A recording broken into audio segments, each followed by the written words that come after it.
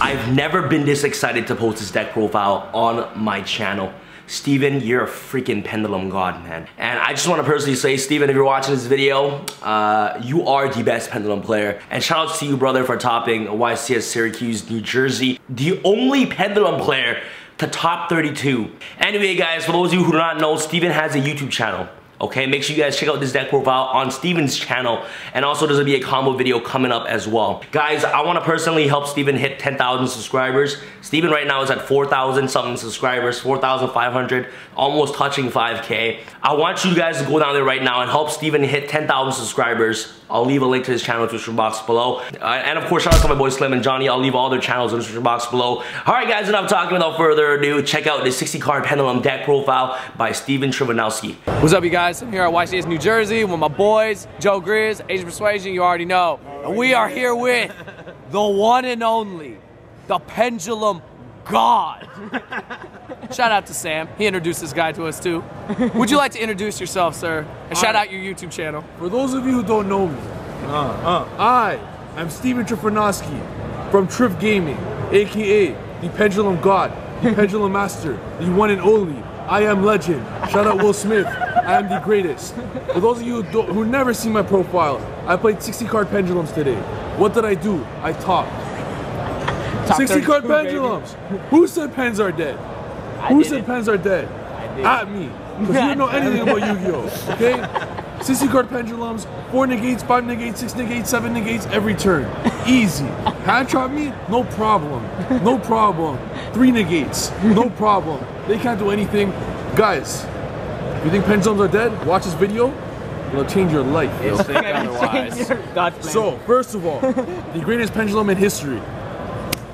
Wisdom Eye, magician. So all the magicians here. We played 3 of these, we played 2 of these, and 1 of these. You don't need that big of a magician core. You only need enough that do all the job. 3 Wisdom Eyes. Harmonize is needed for a combo. I'll show you guys in the very end of the video the combo where you have like an easy 4 negates through like the shittiest of hands. But Harmonize is neat. Like these are amazing, and then 2 of each of these. Nothing's more needed. Poison's actually a Garnet going first, and 1 of each of these. Black Fang's garbage, but you need a scale 8 to add with pen call, and you play 6 pen calls. So you need all this. The perfect engine. That's magicians, and then for the turbo cards, we got 3 chronograph, 3 Cerberus, 3 curtain raiser, and we got 1 foolish and 3 shrine. Some people play 1 foolish, 1 shrine. But come at me, play 60 cards, and you can play 3. All these is 13, and I side some more going first, but I'll get to that later. And then, so that's it for the turbo cards and the plus cards.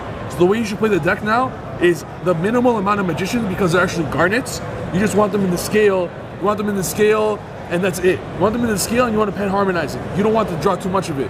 You want to see 1 or 2, or a pen call, no more. Anything else is just a brick. It's like drawing a G turtle. Yeah. But they're level 4, so whatever. So that's the most you should play. Next, the plus cards. These are very important. 3 Bambuku and Nekomata. 1 card Totem Bird. 1 card plus, everything pluses. It's not a normal summon, it's not normal or special. So you loop Chrono, the whole point of the deck. Draw 1 of the 13 I just showed you, or 1 of the 16 going first, because I have 3 showing, 3 in the side deck that I'll show later. But you draw 1 of those 16 or 13, and you win the duel.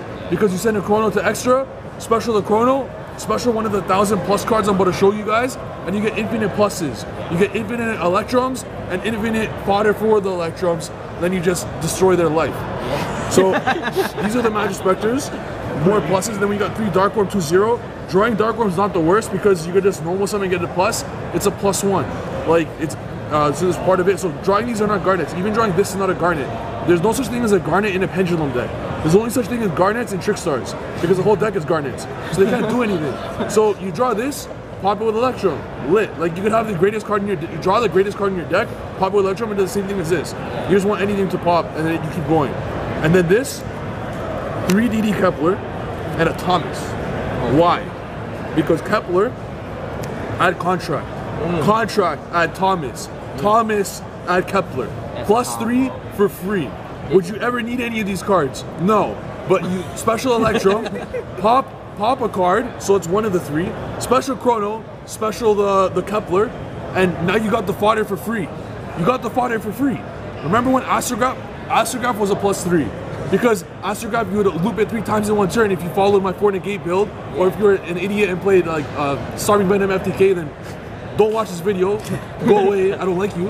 But Astrograph was never banned like this, because you get the +3 off a Kepler. If you don't hard draw the Kepler, you send it with Electrum.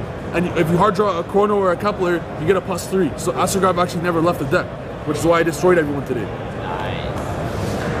And then 3 Abductor, because you play 18 spells, +3 Chronograph, which leaves a scale is 21, +3 Curtain Raiser leaves a scale 24. You play 24 spells in the deck, 3 Kepler searches the spell, 27 spells.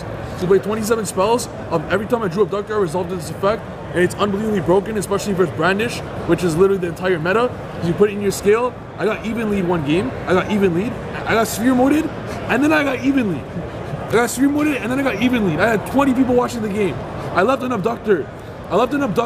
The guy didn't, he's an idiot. He didn't pop my Abductor even though he could have. He was very greedy. He wanted to get some more pluses with Engage and stuff. Yeah. So I left my Abductor. Because I'm the god, I drew Duelist Alliance.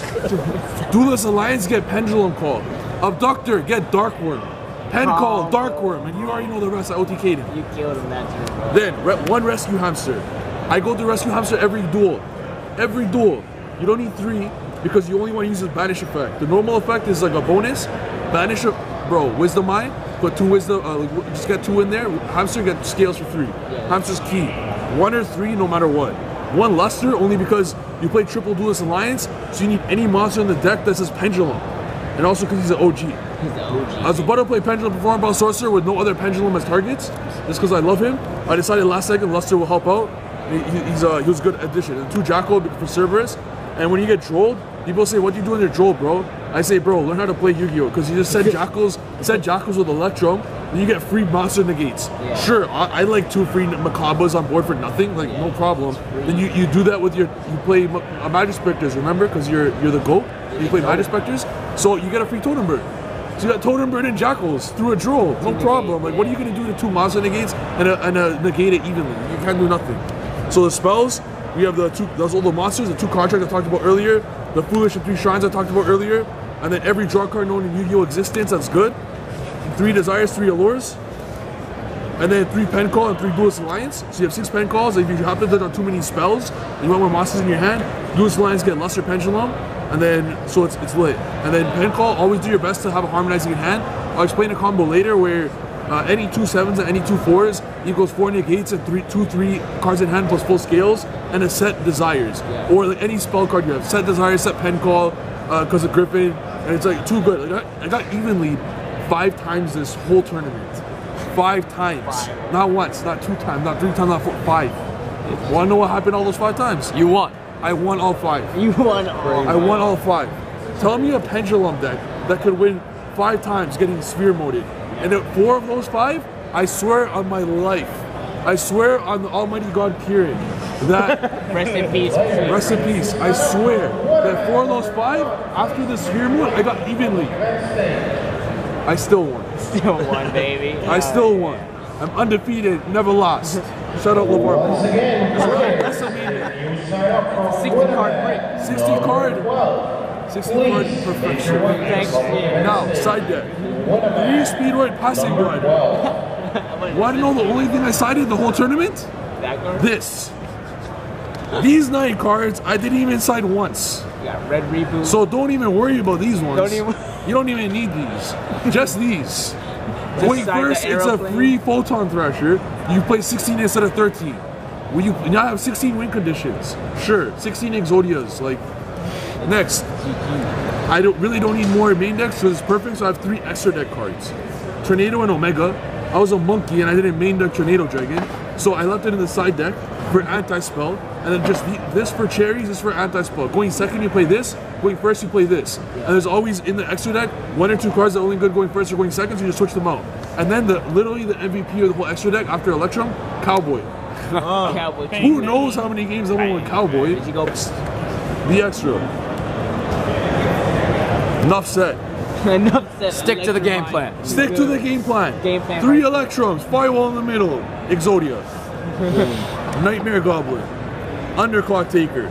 Goblin is probably the next card I'm taking out, but it's still good because it's a free card and it's having the arrows helps out a lot. Metaltron, because when you brick or when they open Infinity hand traps, you go Metaltron, and then Pen 3, Harmonize, you still get 5 monsters. Firewall, because, again, enough said. Griffin, enough said. Every single turn is Griffin, Firewall, Jackal, Vortex. So it's the 4 cards I do that I think is an auto win.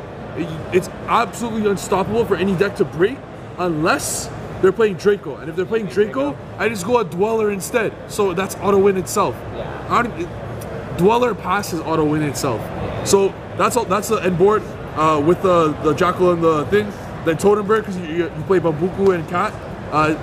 At the end of the day, Totem Bird and 2 Jackals is game as well. Why overthink things? If I see that, I just like, bro, I'm not gonna stop wasting time. I'm just gonna summon 2 Jackal and Totem Bird and you still win. Time Star because it's needed for the combo, I'll explain later.